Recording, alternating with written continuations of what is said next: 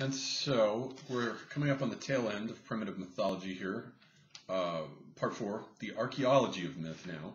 And in this chapter, Campbell will go back all the way as far down into the well of the past, as Thomas Mann called it, as he can go, looking for evidence of any kind of spiritual or religious activity or ideas or beliefs amongst these early hominids, as he goes through and looks at the hominization process, which his chart here is, of course, totally out of date and needs a totally new timeline, like what we did with the chapter on the Neolithic. So here we have chapter 9, Mythological Thresholds of the Paleolithic, and he starts here with the stage of Plesianthropus, 600,000 BC. Nobody even uses that term anymore for Plesianthropus, and the dates are ridiculously early, so we have to go back and look at the hominization process, or what I call hominogenesis. If that word doesn't exist, it does now. So hominogenesis begins, really the hominid genetic zone is Lake Turkana. They just keep finding more and more stuff in and around Lake Turkana, Olduvai Gorge. We have this fellow 7 million years ago, Sahelanthropus chadensis, who may be the earliest of our ancestors, was basically an upright chimpanzee, may have been bipedal, but still has very long arms. So I doubt whether he was strictly bipedal. He may be like a transitional figure. And I don't want to go through all the individuals leading up to the process where things get interesting, because I don't think they get interesting until the appearance of Homo habilis.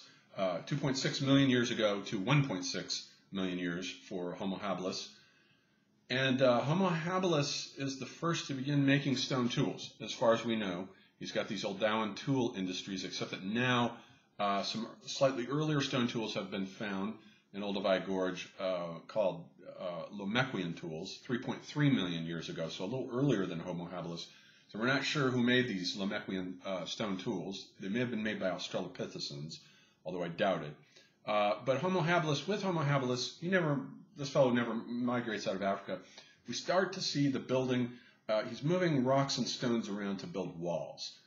Evidence of crude shaping of walls is being made, and stone semicircles have been found in connection with Homo habilis. So this individual is the first hominid to start thinking geometrically and to start bringing matter in and subordinating it to conform to ideas that are emerging now out of his brain and capable of being exteriorized in the form of what McLuhan called technology as extensions of human anatomy out into the world realm. So that's what this guy is doing. We also find that at some of the sites at Olduvai, they were collecting pieces of green lava. They apparently liked the green lava. And Campbell in this chapter comments about the researches on chimpanzees done by Wolfgang Köhler, who talked about how some of the chimps would occasionally develop inexplicable attachments to objects like favorite stones. One of his chimps had an attachment to a stone that was beautifully polished by the sea, and you could under no circumstances, according to Köhler, get that stone out of his palm. So already there's that aspect. Plus chimpanzees already have the idea of swaying in motion and dancing kind of in a circle, whirling around a center. So we've already got the basic elements there, a dance and the fascination with interesting, anomalous objects already amongst chimps. So with Homo habilis, who also at some of the sites at Olduvai had lumps of red ochre there. Now, if Homo habilis had red ochre is universally associated with burial, as we have seen in the previous episode. The earliest burial that we know of dates from 100,000 BC in Palestine at Kafse, where 15 or 20 individuals were found, modern Homo sapiens, and one grave was known as Q9, was of a woman found with an infant at her feet covered with red ochre. So right there with the first burial, we've got red ochre used in Palestine, and 30,000 years ago at Lake Mungo in Australia, we also find a burial there covered with red ochre. So there's a vast geographical distribution from Palestine to Australia with the use of red ochre. So I think that if Homo habilis had red ochre found at his sites, he most likely was burying his dead. We just haven't found the bodies. But he's already thinking geometrically, this fellow. And Homo rudolfensis There's a debate about whether habilis and rudolfensis are two different species or whether they are simply two different variants of the same Homo habilid family. With Homo erectus and Homo ergaster also may be not two species, but two different variants of the same erectine family. Homo ergaster dates from 1.75 million years ago in Africa, but Homo erectus is the first of these hominids to migrate out of Africa, with Homo georgicus now, who has now been found in Georgia 1.8 million years ago. So he's already migrating out of Africa. Generally doesn't get out of Africa until 1 million years ago. And we have the earliest use of domesticated fire now with Homo erectus at sites in Africa like Kubifora and various other sites where fire is being used. It used to be thought that Shokochen in China about 700,000 years ago was the earliest domestication of fire, but now we've got it here definitely in Africa with Homo erectus, who also now is creating what are called Acheulean hand axes, which are axes that are too big to be of any practical use, and they're too beautiful. They're superfluously beautiful. So there is already an evidence here of a grade of consciousness that is capable of appreciating objects as works of art. And it may very well be that these Acheulean hand axes are already symbolic of something, possibly thunderbolts. Axes throughout history and mythology have been associated with thunderbolts. Thor's hammer, Mjolnir, the thunderbolt hurled by Zeus, and possibly Neptune's trident, maybe a modified thunderbolt, since he was originally a land god who was reterritorialized to become a sea god. Poseidon, the name means Lord of the Earth, so he wasn't originally a sea god, so his trident is probably a modified thunderbolt as well. And maybe these Acheulean hand axes, they appear to be ritual objects, and they're very beautiful, and they may be the first works of art. We don't know. Homo erectus is making them, and they spread. They have a distribution across as far as India. And then, moreover, at a site in France called Terra Amata, 300,000 years ago, we have the first appearance of independent houses. They're huts that are triangular shaped, made out of branches that have been woven together to create these huts on the beaches of Nice in France, where Homo erectus lived. And there were animal skins on the floor. The floors were lightly paved. They had fire. It was warm on the inside. So already we have the first creation of the first huts at Terra Amata, 300,000. And then, of course, that date, 300,000, contemporary with that, we have Homo heidelbergensis, which is the proto-Neanderthal, already living in Europe, having originated at the end of the glaciation period known as the Gunz, which comes to an end about 600,000 years ago. And with that warming coming out of that glacial period, Homo heidelbergensis appears about 600,000 years ago in Ethiopia, migrates into Europe, where at Atapuerca in Spain, as we have seen, 300,000 years ago, we find the earliest possible evidence for burial. In that cave, they're throwing their dead through this hole in the ground, where they're just lying down in this large structure that very likely was conceived of as a kind of womb tomb type thing. So that's contemporary. We have Homo heidelbergensis, the proto-Neanderthals, living 300,000 Atapuerca, Spain, and then Homo erectus, which is late for Homo erectus, 300,000 at Terra Amata, living apparently peacefully side by side there with each other on the shores of France, the beaches of France there. So yes, and with Homo heidelbergensis also, we have, Louis Binford has this ridiculous idea that he's one of these guys who tries to deontologize Neanderthals and rob them of any kind of human status. And one of the things he said to do this was that they weren't hunters. They weren't really hunters. They were probably just scavengers coming along. Not the case. We found wooden spears 6 to 9 feet long amongst Homo heidelbergensis, dating from 400,000 years ago, with very sharp tips. They were big, long spears. These were burly men. They were definitely hunters. They were very dangerous hunters. They had also already developed, by this point, the technique of chasing animals over cliffs. As we have seen with the myth of the buffalo's wife, some such myth as that may already have existed amongst Homo heidelbergensis. So this was a very dangerous hunter.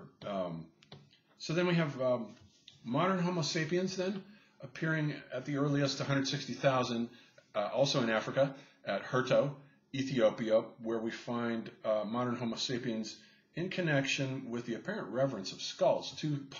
Two skulls were found with the back part of it, the foramen magnum, removed to facilitate possibly access to the brains, and it was polished, and the skulls were separated out. Now, Neanderthals have more or less a skull cult. We find at lots of Neanderthal sites not only evidence of ritual cannibalism, such as at 400,000 years ago at Arago, where we find bones with incision marks on them, where clearly the meat has been removed, and in connection with the food supply, there didn't seem to be a food shortage, so it wasn't likely the result of shortage of food. Neanderthals, a lot of them, I think, were cannibalistic.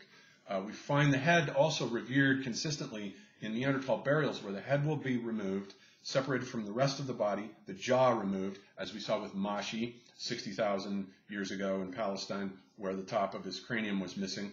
Neanderthals had a habit of separating out the jaw, taking the rest of the skull, and putting it somewhere. In some cases, you'll find the head turned upside down with a circle of ibex horns arranged around it. So they already did have some sort of idea of ritual cannibalism, possibly in connection with a head hunting cult, where the two turn up in the Indonesian culture zone that continues amongst the Borneo and the Dayaks, or amongst the Dayaks of Borneo and so forth. So then they migrate, with the migration then of modern Homo sapiens into Europe, about 45,000 years ago, we have the beginnings of the Aurignacian, which ends 27,000 years ago. Now note that the Aurignacian is exactly the period of the cohabitation of Europe with the Cro-Magnons side by side with Neanderthals, and it was apparently not a happy one because the Neanderthals lost, and they're wiped out by, as we saw them in Spain, 27,000 BC, the last vestiges of them with the human, or with the Neanderthal modern Homo sapiens hybrid at Lagarvello, the 4-year-old boy there that has elements of both. And so the Aurignacian is, of course, the period of the creative explosion. We get Chauvet, 33,000. The first parietal art starts coming in with these paintings that are monochrome at first.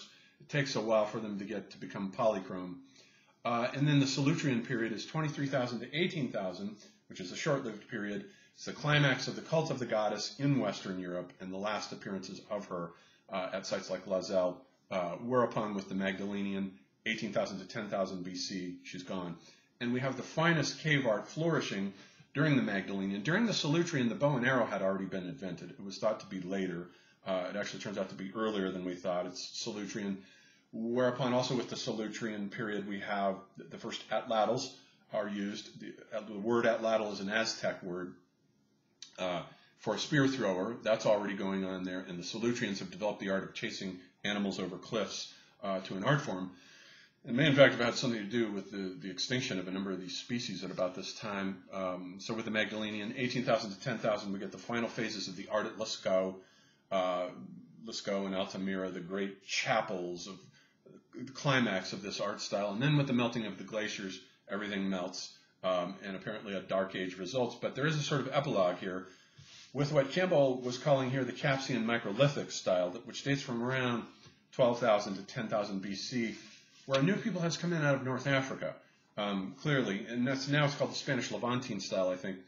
And they have come out of North Africa with an art of etching and engraving animals onto stones and rocks, but also in a number of these sites appear in eastern Spain, where we find a sort of shrinkage of the cult of the animal.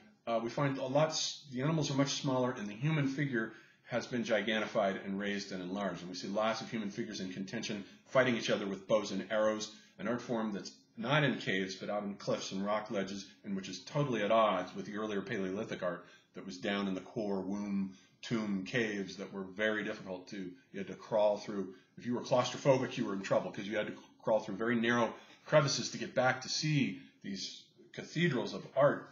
Not so with the Spanish Levantine style. It's an art of the daylight. It's taking place. There's, as Gebser would put it, I think here, there's the beginnings of an awakening of human consciousness to the light of day. And these peoples have come over from North Africa, and this includes the whole art style that includes the Fazan with the Tassili art and the gigantic human figures. And these people may have been Kapoi. They may be the ancestors of the Bushmen. The Bushmen still claim that they did the art at Tassili, so that may have been the case.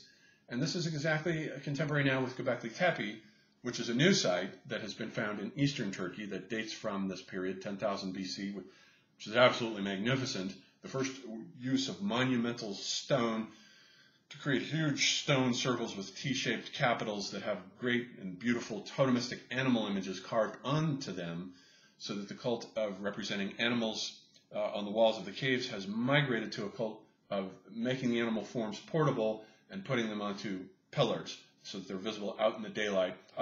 They're up on the top of a hill. But this was, Klaus Schmidt thinks, these were still hunters with lots of shamanism going on here, which may be, but agriculture in that region is already up and running at Abu Huraira, which, as we have seen, the earliest evidence for the domestication of rye and einkorn is found there at Abu Huraira, which is a village in Syria on the upper Euphrates, located near gazelle migration routes.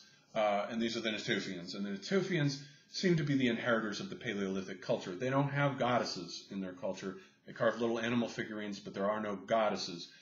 So they seem to be culturally related to what was going on in Western Europe. There are some burials that exhibit similarities to some Gravettian burials from Eastern Europe. So the Natufians seem to have carried this tradition on into Palestine and invented agriculture there, where with Göbekli Tepe and Abu Huraira and also Muraybet, which is another village, where the goddess does appear and begins to make a reappearance, we find a whole new explosion and entry into the Neolithic with about 10,000 BC down to about 8,700 BC, the pre-pottery Neolithic A. So we'll move into the Neolithic next.